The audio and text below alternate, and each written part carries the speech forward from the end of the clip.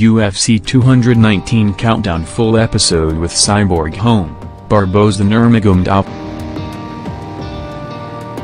By Ajanki Staff, December 23, 2017, 8:55 p.m. Did you miss the debut of UFC 219 Countdown, or just want to watch it again? Check out the full episode now.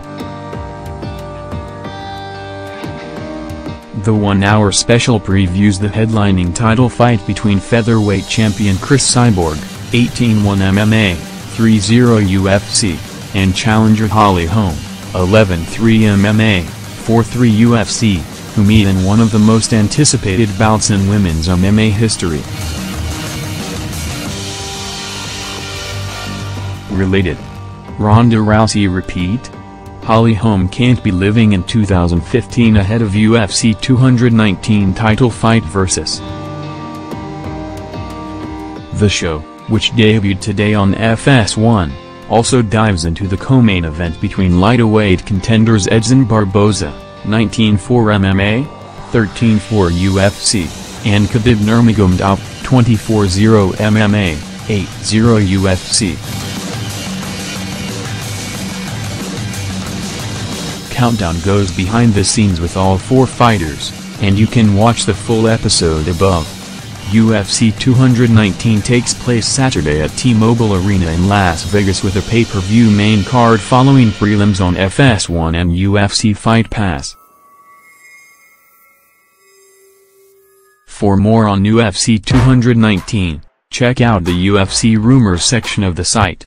Holm open to Cyborg rematch if she wins. Unlike Rousey, Cris wouldn't want to sit aside for a year. If Holly Holm didn't sound like she was chomping at the bit to fight Cris Cyborg back during the lead-up to her first foray in the UFC's featherweight division, she seems much more confident in the whole idea now. Confident enough, in fact, that she'd even be prepared to fight her twice. A good thing considering she'll be sharing the cage with Justino in just a week's time. The preacher's daughter is returning to 145 pounds to face one of the most ferocious competitors in the history of women's MMA at UFC 219 on December 30th in Las Vegas, Nevada.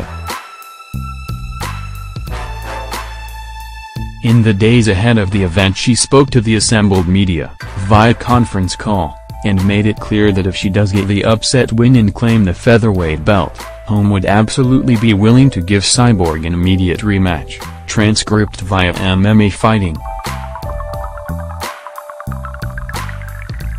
With Ronda, I was open to the rematch as well, Holm explained on a recent UFC 219 conference call. It's just, they didn't know how long or when she would come back, or when she would want to, and that's when I said, well, I don't want to just wait around. I'll wait if you can tell me that it's going to be within 6 months or whatever, but I didn't want to just be waiting around for that one fight. I wanted to be able to fight and train and live out my passion. I didn't want it to just be based on just one fighter. So, I think that situation was different. If that was to happen in this fight, of course I would say yes. I think anybody deserves a rematch. I think that's just the name of the game. That's the fighting spirit, and I would definitely be open to that. I feel like Cris is definitely a competitive person as well and trains hard, and I feel like the situation after the fight would be a little bit different anyway. I don't think that Cris would want to sit aside for a year or however long. Ronda Rousey has competed once since her co-loss to Holm, returning at UFC 207 to fight Amanda Nunes for the Bantamweight Championship. She lost that fight in the first round and has been in a state of pseudo-retirement since.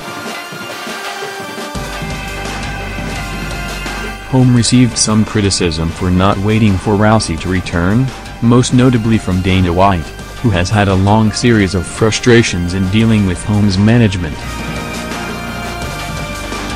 Much like Rousey at the time, Cyborg is riding a long unbeaten streak covering 19 straight fights since her debut. However, much like Holm anticipates, it seems highly unlikely that Cyborg would be interested in a prolonged stretch of inactivity, especially not if she were to lose the belt come next weekend.